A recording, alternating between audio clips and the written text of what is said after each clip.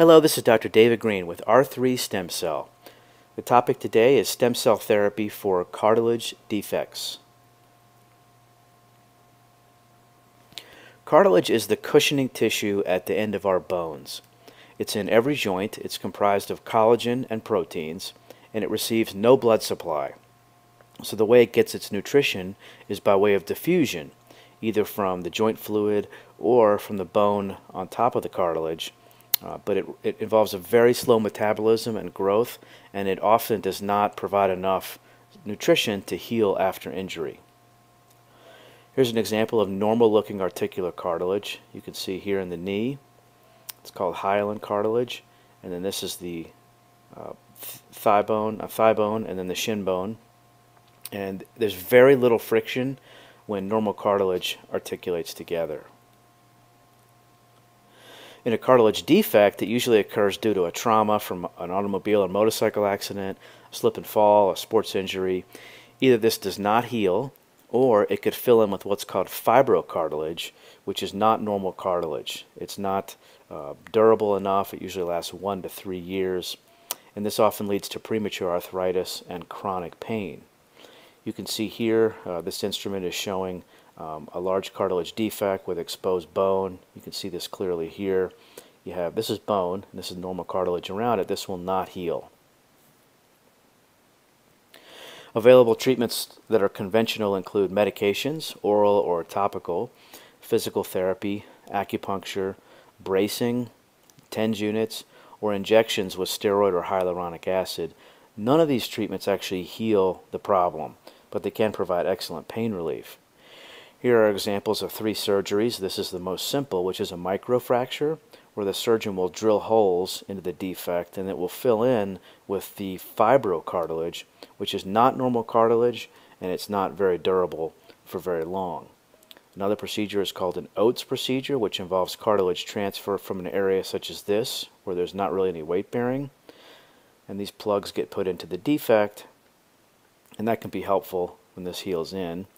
The ACI is an autologous chondrocyte implantation, where you take some cartilage from a non-weight bearing area, you ship it off to a lab that cultures it for a couple weeks or a couple months, and then another surgery is done to put those cartilage cells into the defect. Okay, these are surgeries. They do involve some risk and rehab. This one involves 2 surgeries. So as a very, very last resort, a patient can undergo either a partial joint replacement or a full joint replacement. These are a last resort. These implants are not meant to last forever. They do usually have successful outcomes, but they are not risk-free. So the most cutting-edge treatments, or what we're really talking about here, is regenerative medicine therapies with stem cells. They do offer the potential for cartilage healing. They can help delay or even avoid the need for invasive surgeries and allow people to become active again. Can cartilage be healed? First is, can it be healed safely? And a study in 2011 showed that bone marrow stem cell transplantation into the knee is a safe procedure and will be widely used around the world. A case study from 2008 in Pain Physicians showed that bone marrow stem cell culture resulted in significant cartilage growth, decreased pain, and increased joint mobility. Another study in 2012 concluded that patients affected by cartilage defects will benefit from a cell-based transplantation strategy. So we're going to look at the 3 most common regenerative medicine treatments. The first is PRP therapy, also known as platelet-rich plasma therapy.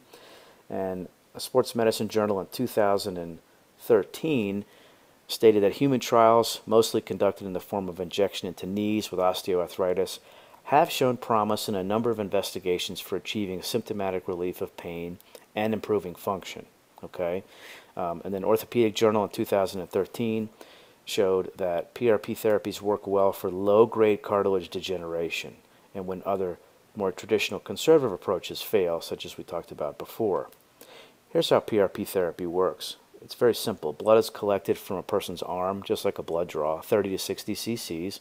Then it's spun around clockwise, whatever, in a centrifuge for 8 to 15 minutes.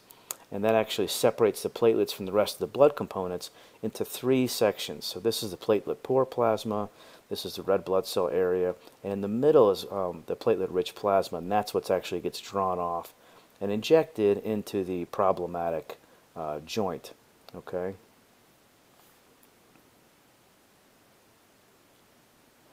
So now we're talking about bone marrow-derived stem cell therapy. This involves an outpatient procedure where the bone marrow is harvested from a person's hip area called the iliac crest. Immediately, it's processed to produce concentrated stem cells, growth factors, platelets, and that gets injected into the problem area. A study out of Stem Cell Research in 2012 showed that bone marrow stem cells appear to be ideally suited for therapeutic use in cartilage regeneration.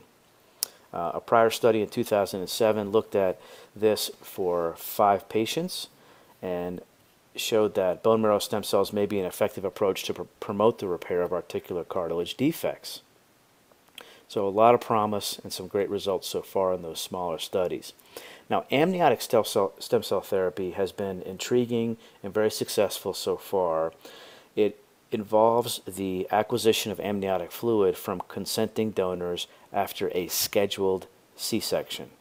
So normally the amniotic fluid is thrown away, but it has a tremendous concentration of stem cells.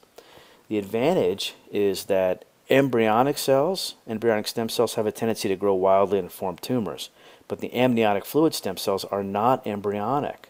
So they don't form tumors, but they're able to differentiate into cartilage cells, muscle cells, nerve cells. There's no rejection. It might seem counterintuitive, but amniotic stem cells actually are immunoprivileged. They don't cause any rejection by the body. They also have growth factors, hyaluronic acid, and anti-inflammatory factors. So it has a plethora of things to help heal cartilage damage or soft tissue damage with tendinitis, ligament injury.